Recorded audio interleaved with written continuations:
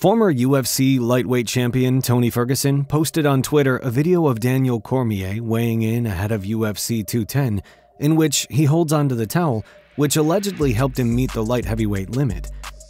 Ferguson also wrote, "How not to make weight, ladies and gentlemen.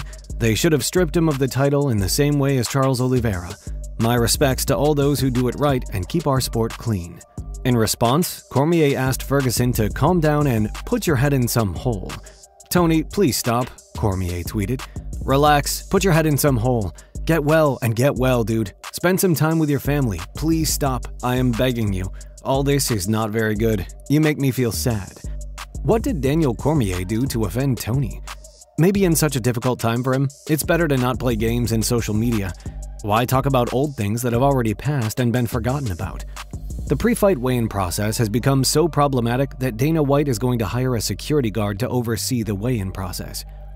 UFC President Dana White has said the promotion will take drastic action to make sure the nightmare scenario of Charles Oliveira's weigh-in at UFC 274 doesn't happen again.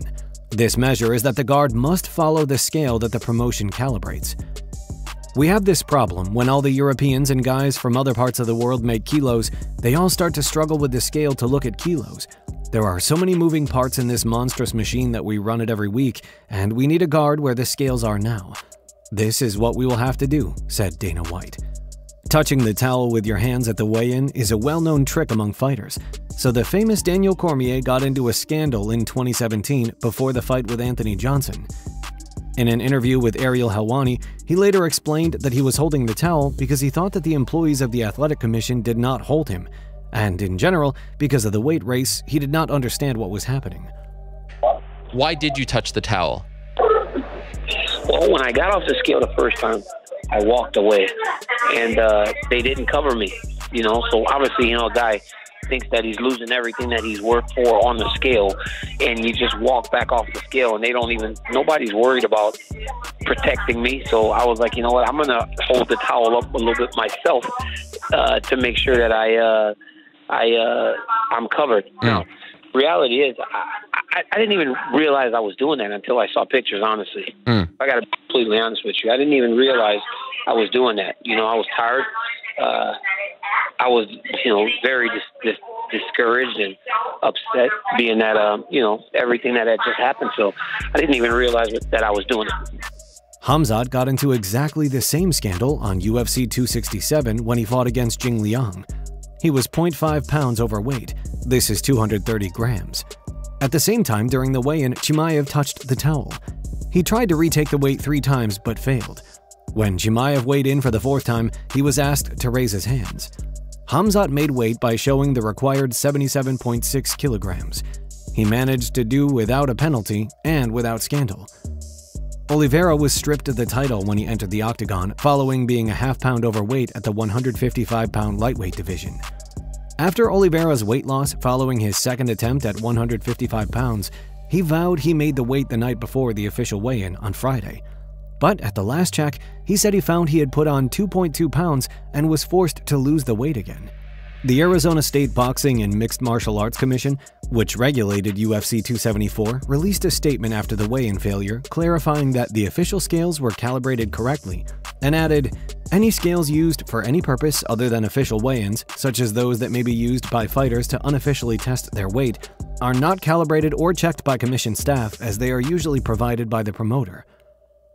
Oliveira also cited other fighters who had problems with the scale, some of whom claimed that the difference between the promotional scale and the official scale ranged from half a pound to 2 pounds. The ability to lose and restore weight has turned into a kind of qualification and has become a self-sufficient competition, not only in MMA, but also in other martial arts or weightlifting. The procedure, weigh-in before the fight, takes place a day before the fight, as well as how much time the weigh-in took place in different historical periods. Athletes need to meet the limit of a certain weight category. If the limit is exceeded, penalties may follow, one or several at once.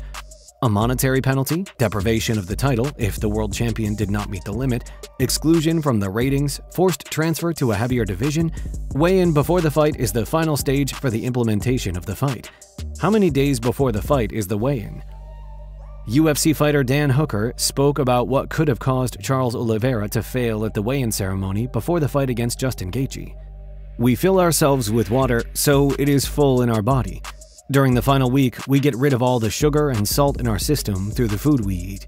So when we sit in the sauna and wait, the water is already ready to leave our muscles, so we sweat.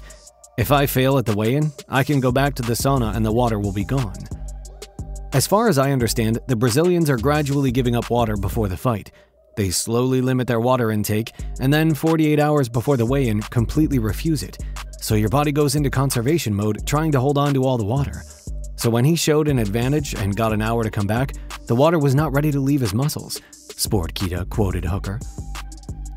UFC President Dana White is unhappy. According, since June 3, 2016, 62 fighters have not made weight. White suggested rescheduling the weigh-ins and making the interval between the fight and the weigh-in not 36 hours, as it is now, when the weigh-in takes place the day before, but 30 hours. This was the case until June 2016. The weigh-in took place the night before. Many fighters expressed dissatisfaction, as this would mean less recovery time. Several people tweeted at once that a failed weigh-in is always a matter of the athlete's discipline and nothing else. Thanks for watching this video. Don't forget to subscribe to our second channel where we also post interesting videos about the MMA world. And also like and subscribe if you enjoyed this video, as it helps this channel grow.